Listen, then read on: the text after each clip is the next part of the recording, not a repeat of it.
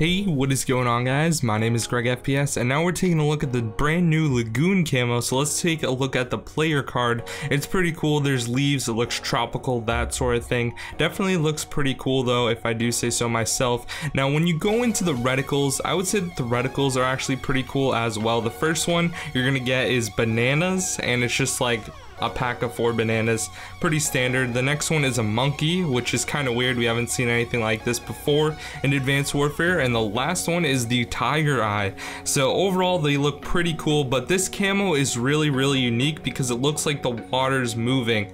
Now unfortunately some of the shots of the guns are not as pristine as they could be with light and lighting in the actual map, but overall they do look really cool. So anyways guys, let me know what you think down in the comment section. Be sure to drop a like and subscribe for the latest and greatest Call of Duty content. My name is GregFPS, and I will see you guys later. Peace out.